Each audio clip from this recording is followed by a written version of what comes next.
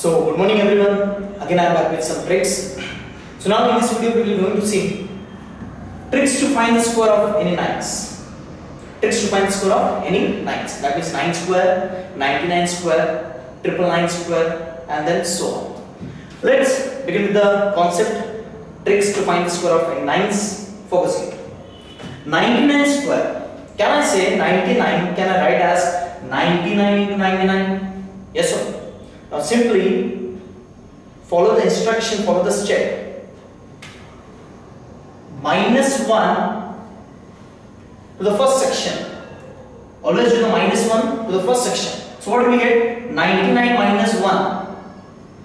That is 98. Understood? Now take this 98 and subtract with the second section. With second 99.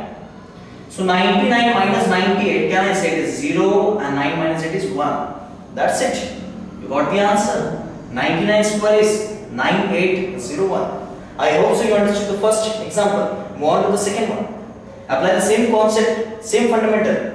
Minus 1 to the first section. So you will get 998.